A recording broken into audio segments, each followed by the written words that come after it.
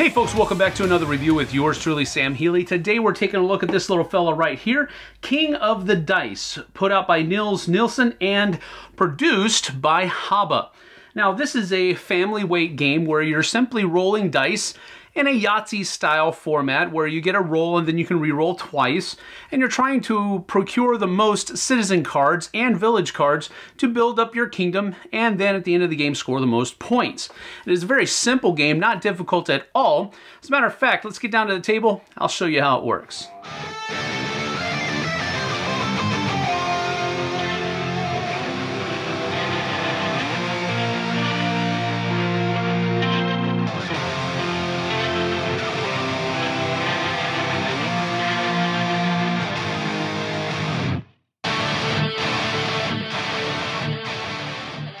So as I said in the introduction, King of Dice is a game where you're trying to get the most points.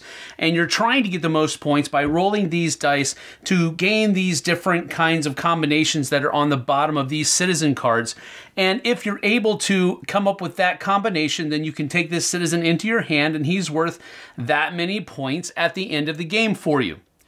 Some of these have different numbers for their point values. Some of them have an X, like this fairy over here. That simply means that for every fairy that you have in your kingdom pile at the end of the game, that is how many that is how many points each fairy is worth at the end of the game. So if you have two fairies, then they're both worth 2 points each at the end of the game. Some of them have special abilities like the hypnotist right here, where if you win this, if you get this combination, then you can take this card as well. And then on top of that, when you take a citizen card, if the color of the card matches the village that it's at, you can also take the village card, which will also be an additional 2 points, or 3 or 4 at the end of the game for you as well. So there are a number of there are 3, as a matter of fact, different things that will end the game. So first of all, if any one of these village decks ever gets down to 0 cards, then that ends the game. If the citizen deck gets down to 0, that also ends the game. And then finally, if the village idiot card deck runs out, that also ends the game, which brings me to the village idiot deck. If you cannot, after rolling the dice Yahtzee style, gain any of these 5 combinations, then you have to take a village idiot card, which is a negative point card that goes from anywhere from 1 to -4 points. And that goes on top of your pile, and it will be negative points for you at the end of the game. So during your turn, you're going to be taking the dice and rolling them Yahtzee style, which means that you're going to get basically 1 roll and then 2 re-rolls, with the caveat being that you can keep dice or re-roll them up to 2 times. For example, on my turn, I'm going to go ahead and roll the dice. These are the different combinations that I'm trying to get. So I roll the dice here, and I've got 2 3s, 2 4s, a 2, and a 6. So I look down here, and what these different combinations simply mean, like for example, this one here means I need 3 4s. Well, I'm close to that. This one means that I need a straight of 5 dice. So I need a 1 2 3 4 5 or a 2 3 4 5 6. It can be high or low, whatever you'd like. This one simply means that I need to be equal to or less than 12. Right now I don't have that, but I could try to do that. This one simply means that I need to have 4 dice that are all the same color. Well, right now I do have that combination, but it's only going to give me 1 point, so maybe I don't want to do that. Over here, this one means that I simply need 2 dice that are red and 2 dice and 3 dice that are green. Well, at this point, I think I'm just going to go ahead and stick with what I have. I know I've got this one.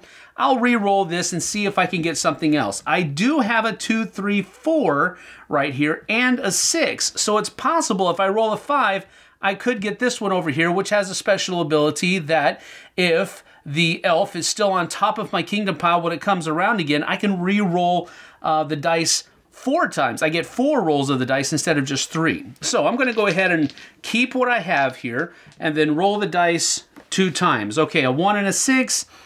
That doesn't help me at all, so I'm going to go ahead and re-roll one more time. I'm really wanting to get a 5 here if possible. Okay, I do. So I have a 2, 3, 4, 5, 6. So that allows me to take this card.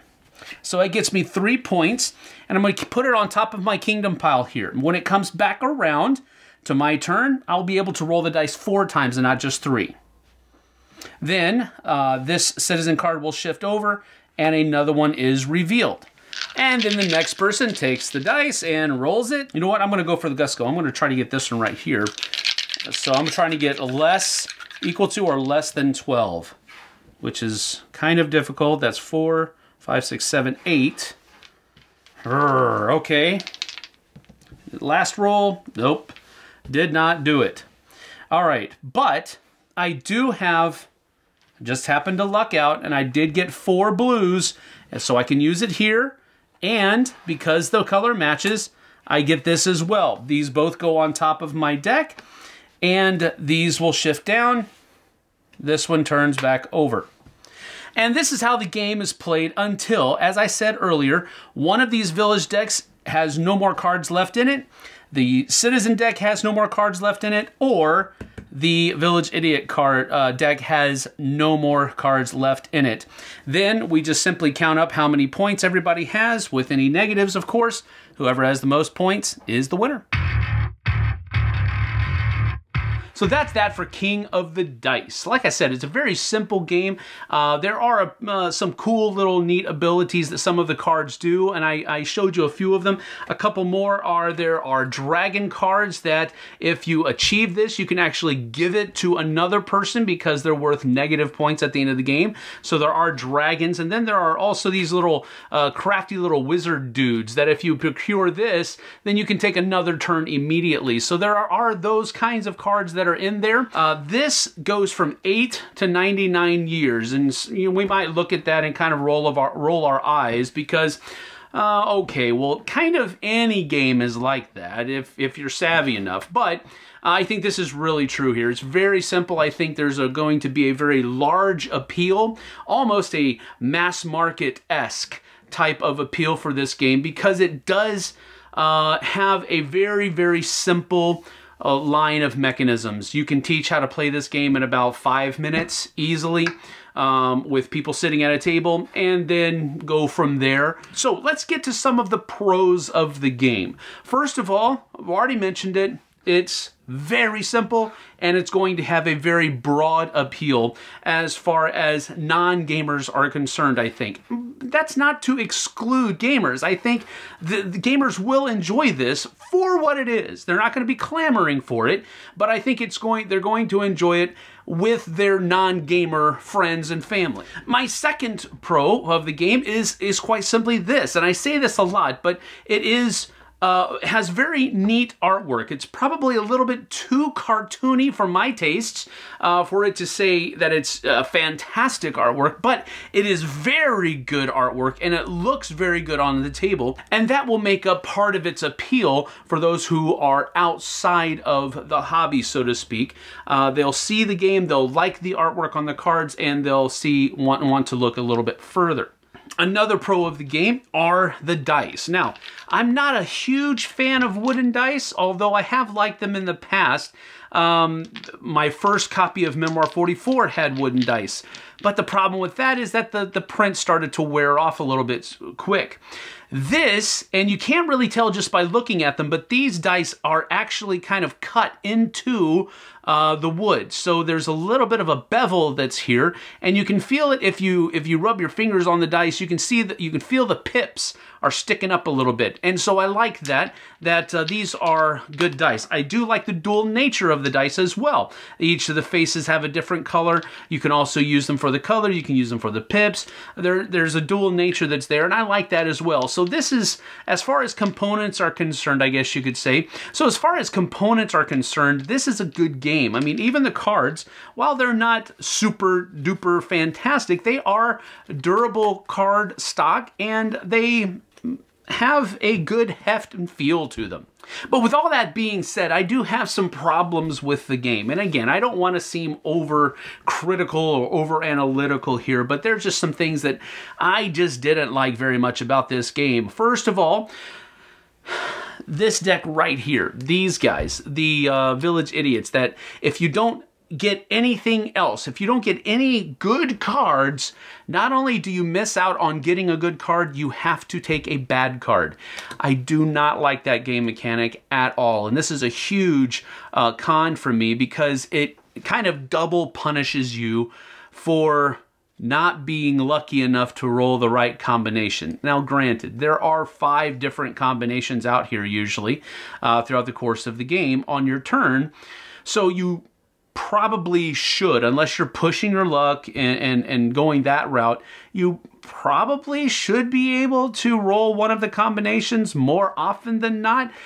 But at the same time, why pour salt in the wound? That's what I don't like about this. It's like, oh, you didn't do good? There. Maybe you'll do better next time. Another con of the game is that the way you have to play the game, it seems like a push your luck game. But because of these guys, it really turns into not a push your luck game, but a play it as safe as you can game. Because you are really hoping that on that first roll, you get one of the combinations that's out there, and then you can possibly roll to get a better card with the dice that you have left over. And you just kind of sequester those original dice that got you that very low card more often than not. I mean, there's always the thing where you roll the combination that you need for the highest point on the first roll, and hey, look how good you did. No, you just, you know, statistic won for you today. So I love dice rolling games. I really do. But this has really no mitigation of the dice whatsoever. And because of that, I've really disliked it, because I love dice rolling, but I want to be able to have at least some control over the dice. You know, maybe have a power on one of the citizen cards, or maybe in the villages, the different villages or something like that. If you have that village in your kingdom pile, you get to flip a die over to its opposite side, or plus or minus by 2, or something to that effect. And it's only on one die, something that helps me have more control, and it's not just a luck fest.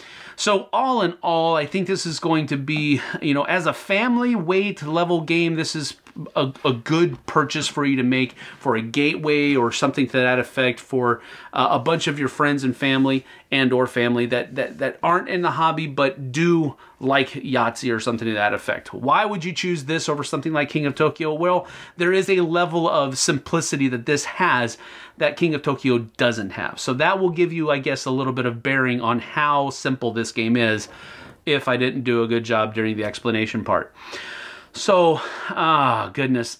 Again, I feel like I'm giving a lot of 5s out, but I think that's where this one falls.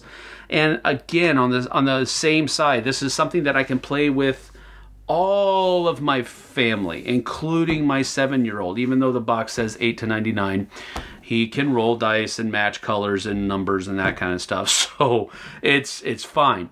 So I'm gonna keep it in my collection because I can include him with everybody else. But from a gamer's perspective, it's just getting a 5 because it's really middle of the road. And I think there are other games out there that basically do the same thing in a better way, in a more gamery way, but still retain that gateway level. So that's it from me for King of the Dice from HABA. We'll see you guys on the flip side.